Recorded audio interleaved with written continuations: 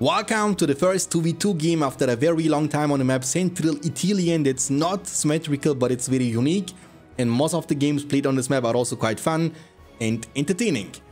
And of course it's gonna be a great matchup between Rohan versus Gondor and Isengard. So it's a kinda difficult matchup for the double Rohan side, of course, as expected, but that's what makes it so entertaining, because it's a quick match, you can't dodge, and you need to play the matchup you get. And when you get forced out of your comfort zone, great stuff can happen. Double Furnace opening, that's an opening I would not recommend against double Good. Usually you want to go for the Uruk Pit just to have a bit more early game presence to deal with the peasants. And you can even pressure your enemy farms, and for that you need definitely the Uruk Pit opening, because they will group all of the peasants together and push to the Isengard, who is capturing now the settlement in the front. Yes, this settlement over there, and that's the good thing about the evil factions on this map, because your settlement behind your base is super difficult to reach for your opponent.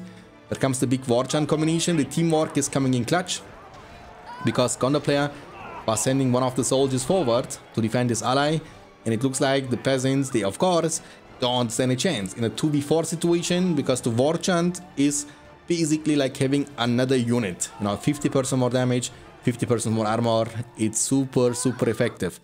And of course Rohan has the chance to get a lot of extra peasants upon the field to pressure the map, but all of that will kinda, you know, delay your stable a bit, and your game will be slower progressing.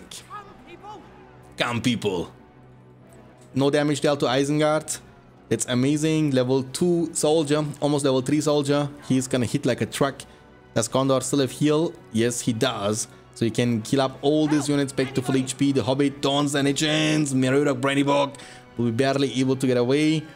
And again, you know, 2 lumber mills will give you also the wood bonus. Look at the Isengard base after a few minutes into the game. There's already 5 furnaces and a Uruk Pit which almost got level 2 just at the same time before the first Rohirrim coming out on the field. And it's gonna be a double stable technology, so I believe this Rohan player was spamming lots of additional peasants, yet he wasn't able to deal any damage to his opponent. Never mind, I lied, he destroyed one of the settlements over there. The Gondor player going for the Faramir. Actually, you know, Faramir, he doesn't want to go for the horses. That's also a mistake in my opinion. You need, when you play with good and your ally is evil, especially Isengard, you need to go for the horses. At the beginning of the game, you need them to get the map control, to pressure your opponent. Otherwise, you will be the one who's going to be pressured, and you need to be continuously defending yourself. And your opponents will basically get money for free, because their settlements will never be destroyed. I think he forgot about the settlement totally with the peasant. He's sleeping on it. We have Rohirrim level 2. He was able to kill the level 3 soldier. And the settlement in the front has been captured.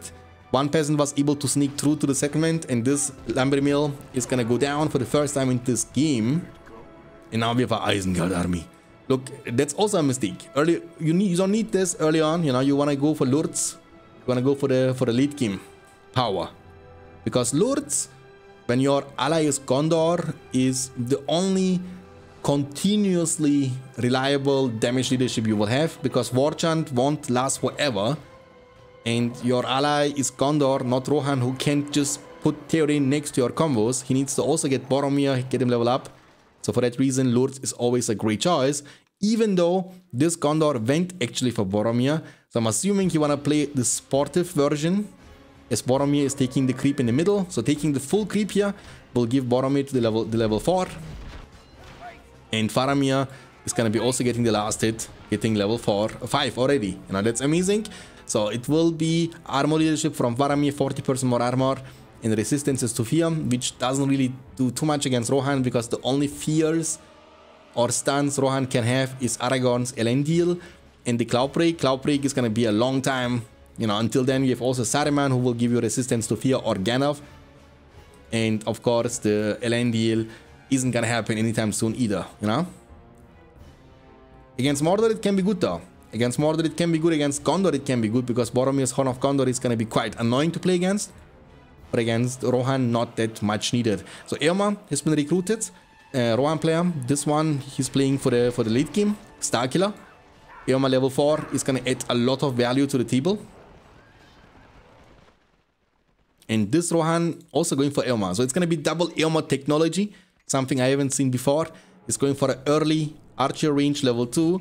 And want to get also early Rohirrim Archer, which by the way are extremely weak against Faramir.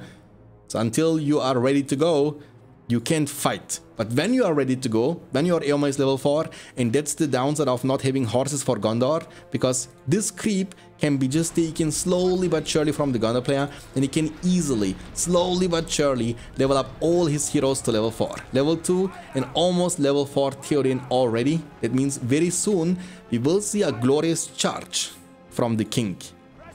And again, play it slow, your map is safe, you can't lose your farms, and Gondor and Aizen are playing it super defensively. They don't want to feed power points, but they have also nothing to take from the map anymore. They have actually no more creeps on the map, centered in Tyrion, and the fact that Theoden is so close to level 4 is a very crazy, but also scary thing for Aizen. GC gives you 75% armor and 20% more damage, so it's super powerful. However, the warning arrow from Faramir is hurting the king a lot. Half of his HP is gone, and you want to avoid him. You want to avoid him, and also, most importantly, you want to avoid lurts. So fire arrows is a good damage boost, makes you kill structures faster, but it doesn't add any defensive capabilities to the Rohirrim Archer army, which are, once again, super big against Faramir. Faramir can two-shot them easily. Outpost control, watch Faramir actually one-shotting them, never mind two-shotting them. And Boromir also almost level 6. That's amazing, because level 7 will unlock the for Gondor, which also affects the archers from the ally Isengard player. And again, Armory has been built way too early. It's been on the spot now for over 2 minutes, and that's something you don't want to do. You want to destroy it as soon as possible. It just blocks a spot in your castle. It doesn't give you any money. So when you build the armory, get all the upgrades as soon as possible and demolish it right off the bat, you know? So this guy has normal Rohirrim and also Rohirrim Archer, going also for the Archer range. So they are pretty much doing the same thing. What could be done is, of course, outpost control, like he did. Build 3 farms here. You don't need, or a well and 2 farms. You don't need a statue here, because there is not gonna be a fight anytime soon. Oh, look, the Faramir fishing! Boom! Faramir has to be annoying to play against until you get shields and heavy armor. Then he won't do too much to you. And most people sleeping on Rohan, but Rohan is not weak. When you have double Rohan, you have the chance to get double GC. You can get double Legolas. You know, Legolas, some levels on him. Smart move there. Putting Eomer next to Legolas as he's killing some units. And, you know, getting Lego to level 5, 6, 7-ish will make him to a hero killing machine. He can kill Farah, Boro, Lurtz, and also Saruman extremely fast. And double Eomer means double spear throw. You know, you will have lots of damage against high valuable targets like Farah, like Boro, like Saruman, and later on also like Gandalf.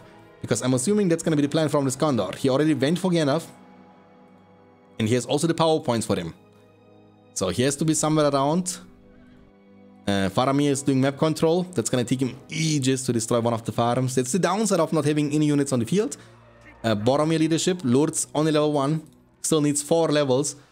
And there comes Gandalf. And it looks like Aizen is prepared to go for a big push. He has 4 combos in total, right? And Rohan seems not to be ready yet. He has no heavy armor yet.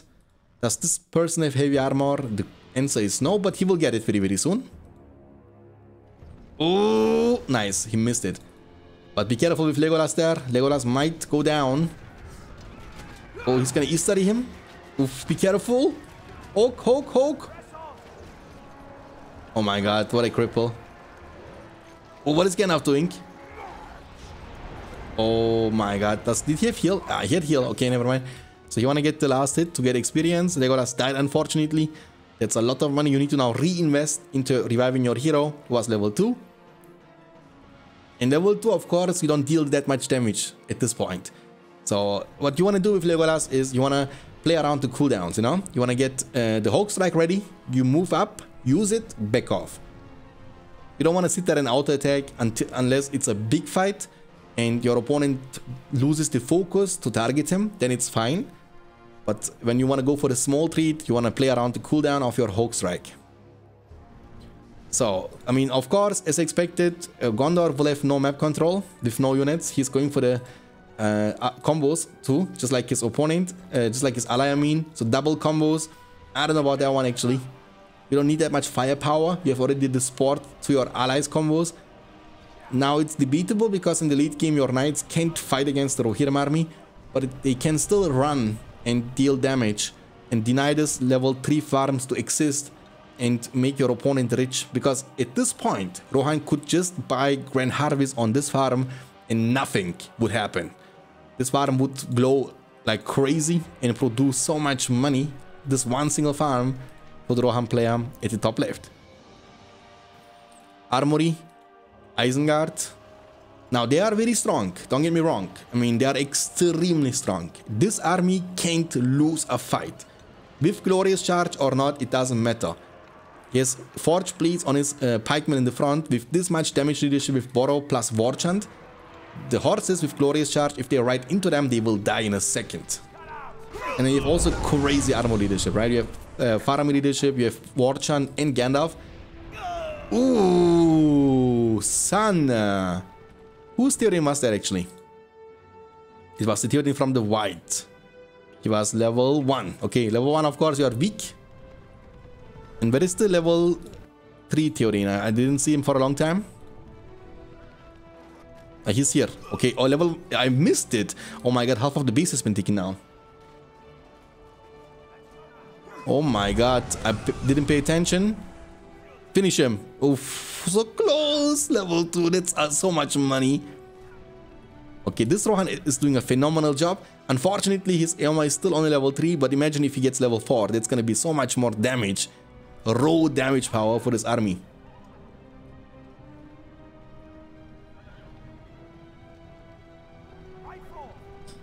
And of course, you see, the mobility advantage is crazy.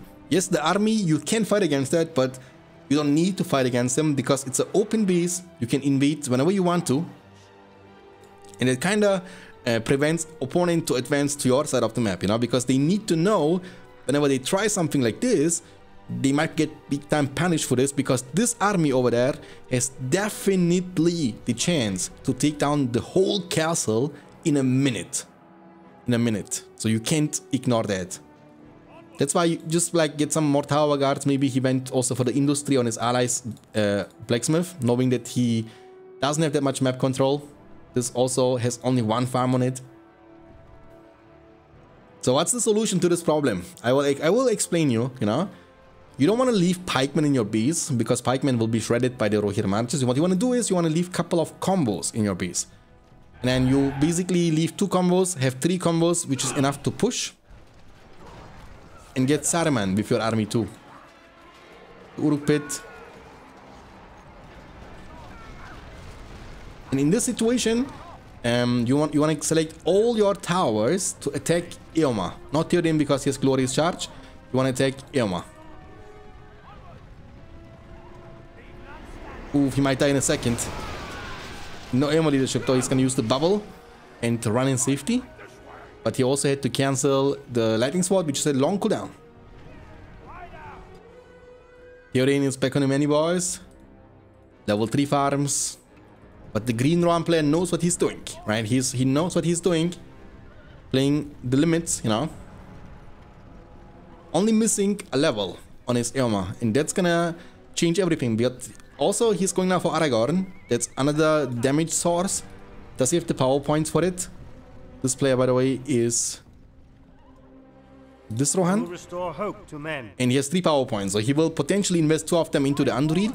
Without Anduril, Aragorn is going to be too weak in terms of armor and also too slow in terms of speed. So you need to give him Anduril, just like you need to give Gandalf the white power point to Gandalf the grey. But this army is super strong. However, if you can't fight with a strong army, their skill or their strength remains, you know, meaningless. It's a big map. So big map means you need mobile units, you know. So you want to bring the fight to them. You want to give Farah Boro to your ally, and your ally has to keep 2 combos in the base, wait for Saruman, and then you go.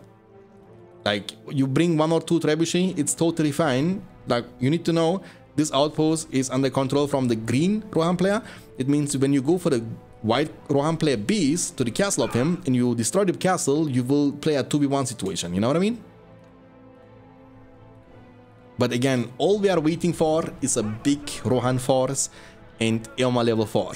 And we will have in total 70% damage from this man, 50% more damage from this man, and 40% more damage from this man, plus 20% more damage from the Glorious Charge. That's a lot of damage, and that will give you the chance to one-shot and melt through the enemy heroes like butter, you know? You can one-tap Gandalf, in a second he's dead. You can one-tap Saruman, you can one-tap Legolas, you know, Boromir, Faramir, Lurtz. And each level will make the Rohirrim archers also, oh, it's gonna miss it, way, way stronger. Now cut this way off here. This army has to move this way, and this army has to move this way. Now they will ride through this army, and the army will shred. You see, one of them has been already taken down. There comes the big Easterly light from Gandalf, but the commitment on the base from the green Rohan player with the normal Rohirrim warriors. He knows the base is open buffet. All you can eat, all you desire, you can eat all day long. You know, like a 5 stars vacation in Antalya, Turkey. You know what I mean? Hopefully not that expensive. By the way, guys, I was in Turkey in vacation, and I wanted to go to Antalya, but you can't afford it. What the hell are these prices? Boom. What the hell are these prices, boys? Unbelievable. Unbelievable. Both Eomars are level 3. Only one Theoden is level 4. Aragorn is going to be also recruited from this Rohan player. Gondor is rotating now. And this army is pretty beefy to me as well. Level 5 combos. Super, super strong. 3 trebuchet, 4 trebuchet with Firestone. They can break the part of the wall in a second. And in the worst case scenario, Aizen can use Warchan on his ally. But there comes the big Glorious Charge. Who is gonna win this battle and how? The catapults are super exposed. Big commitment. There comes the land. Warchant. Focus on Gandalf. Ooh, they're riding through lots of tower guards. Gandalf is gonna run for his life. Big focus. And Theoden can't be knocked down, but will go down. There comes the heal. Boromir is exposed. The combos. There comes the land. I don't know whose land this is, but it looks like it's the land from the Rohan players because the Gondor combos are not glowing anymore. There comes the beautiful blast and the full commitment now on the combos again. The tower guards are not in position. It's the land of Rohan in which Gondor has no leadership, and he also lost his Faramir and Boromir. It means Gondor combos will be cleaned. There comes the lightning sword, and he will be able to catch up couple of the Rohirrim archers. Theoden is gonna be able to survive. There comes Legolas, who could have finished potentially this dude, but he's gonna go for a beautiful Hawk Strike on the tower guards, and that's gonna be a big W. I don't know what Isengard has been doing all this during all this fight. He used the War Chant, but I didn't see Isengard army anywhere. He didn't go for the outpost either. So I would understand if you go for the outpost or try to take something out of the situation while his ally is getting 2v1. But I think Aizen was way too scared. Way too scared. Fireball has been used. There comes a spear throw and big caught. All the wizards falling. We have even Gimli upon the field. Super underrated hero. He has been only receiving buffs in 2.22. His price got reduced. Ooh, son! What a juicing hit. You have even Elven warriors. All this faction has to offer. Legolas! That's not worth it, bro. That's totally not worth it. Imagine if Gimli could get the experience there. If he gets level 5, it's over for you. You can cripple him. Gimli is faster now though. I mean, basically the changes he received in 2.22 are he's faster now. So he's faster than normal infantry units, like for example soldier, orc or peasants. He's not as fast as lords though. They will kind of be busted because then lords can cripple him, and who's gonna kill him? And he is cheaper. His slayer is available with level 5, and his level 2 also gives resistances to fear. That's something new. Gimli is gonna go down. There is no chance he can be saved. And this trebuchet are gonna feed a lot of power points and getting this armor to level 4. That was the experience he needed. Gondor not demolishing the structures in time at least, and feeding lots of power points to Rohan. So we have, after the first couple of fiesta minutes into the game, not couple of, it's been like over 10 minutes I'm assuming, we have in total almost 5 power points for the wizard. So after the cloud break, so he actually got surprisingly far with the power points against his opponents. I believe the tower guards, trample, and the countless amount of Rohirrim killed were giving him so many power points there, you know. And we have Harlequin, that's the green Rohan at the top left. He has in total 4 power points collected after the end summon. Isengard, not even land yet, arena yet, because he has not been continuously contributing to the fight. Maybe he's too scared of a potential beast rush. And last but not least, the Rohan at the top right, Starkiller, has 0 power points after the draft heal, the Anduril sword, and the Alvin Wood. And we fight for Rohan. So now we have triple leadership for this army with Aragorn being around them. Aragorn has been killed before. All of these heroes have been killed, so they will have to be revived. That's potentially why Gondor got so many power points from the big battle. Aragorn is here though. But what I'm missing in this game is the teamwork between Gondor and Eisen. The teamwork I've been seeing at the beginning of the game by the Gondor player sending help to his ally. I have not been able to see the teamwork after that one, especially not from the Isengard side. He's way too scared. There comes the cloud break. Land is horrible choice here from Eisen. You don't want to use land out of no reason. You need to expect the enemy to have the land to cover yours, and your land can be used later on against you. You crippled Theoden, that's good, but he crippled the one who Boromir can be killed. Theoden is killed, level 6, and now they will focus just down. Ooh, Eomer. That's a big kill if Eomer dies.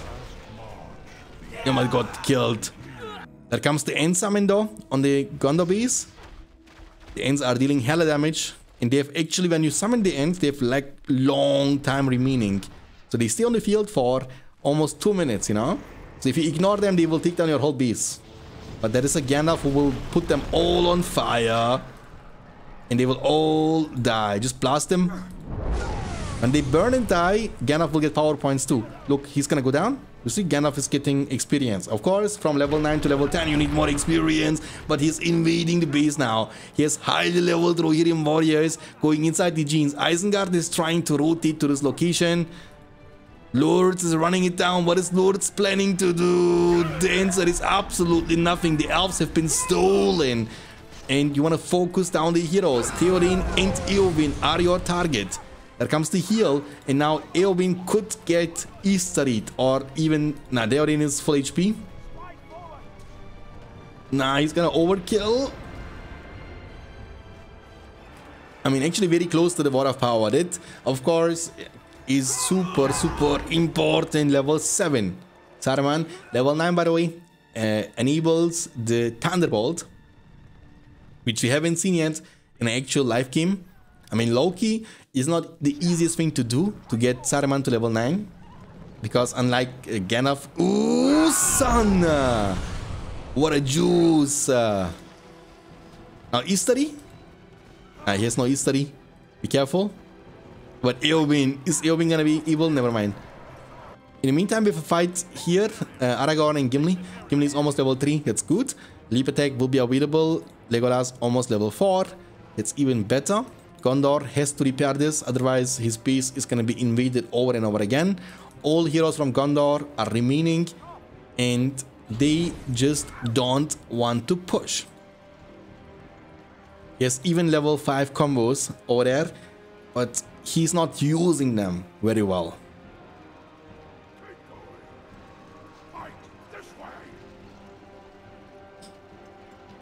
Sorry man, your stuff is broken. I mean, it's a huge army, and they are the ones who are attacking, who are creating opportunities and momentums, you know, and the other team is just reacting. That's all what the other team is doing. And with defending all alone, you can't win the game. So you need to put pressure, ideally together, you know. Like Gondor should have not been going alone there, knowing that it's gonna turn easily into a 2v1 situation when your ally is off position. So the only reason you want to do this is if your ally is putting pressure on this base with his ballista, which was definitely not the case. And those mistakes can, you know, give lots of power points, which can lead, again, that's a very mistake of a land. Saruman is running it down. Beautiful fireball, getting lots of experience. Land will be immediately covered. Deja vu. Gandalf is getting the chance. Boom! But they didn't die. They have too much leadership at this point. The Trebuchet expansions on top of the wall with Firestone, which you purchased from the Siege Works or Workshop it's called. You have even Elven Warriors, Gimli, level 2. We have even Meriadoc Brandybog. There comes the Cloud Break. Gandalf is getting damaged big time. Legolas is hurting him. Ooh, Bubble. Full commitment, I don't know what's going on. But Gondor got now finally the power points for his EOD. Even more than that, lots of stuff getting killed over there. But Rohan will fish some power points in exchange. There comes the For Gondor ability. That's the new animation, by the way, from For Gondor. You've heard Gimli dying. And level 8 will also unlock the Glory of Gondor, which gives Gondor the chance to get resources on kills. Aizen is rotating for the first time, but it looks like he lost his heroes. He didn't lose Saruman though. He lost, I believe, Lourdes is also alive somewhere. Aizen is what you want to do with Aizen, and that's one of the best advantages of having good evil combination in 2v2 matches or team games generally. You can put your damage units like this to your allies well, and they will regenerate back to full HP, full size in few seconds, you know. So that's the advantage. That's why evil good combination, pretty much the best combination you can have.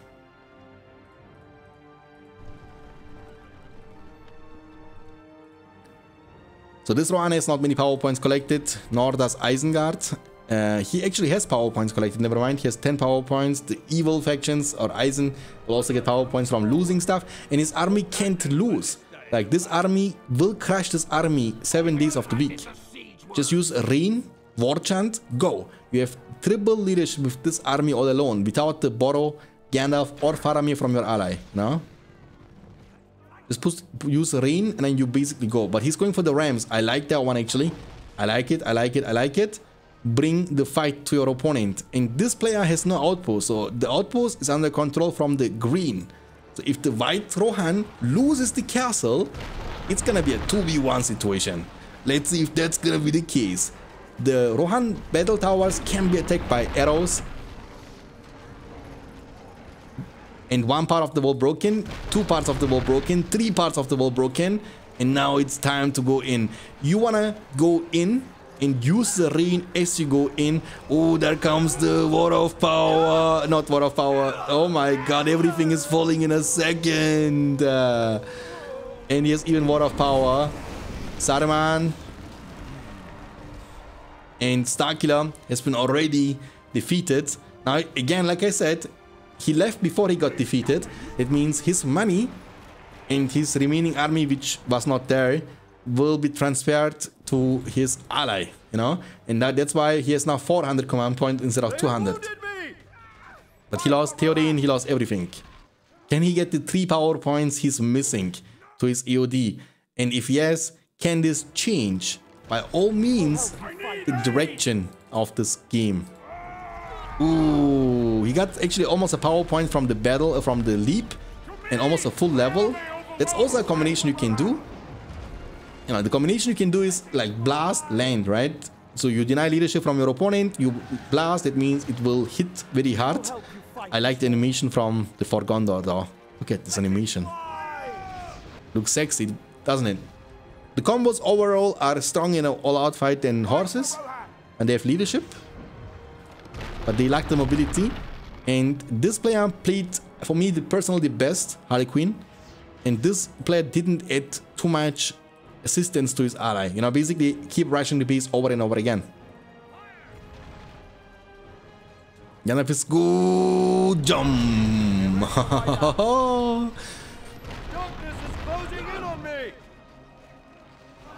Boro is level 8. He went for all the power points from the spellbook, knowing that he can't get to EOD. And what a brave man, fighting until the end. But you know, infantry, you see, you just camp, you get strong, you can't lose.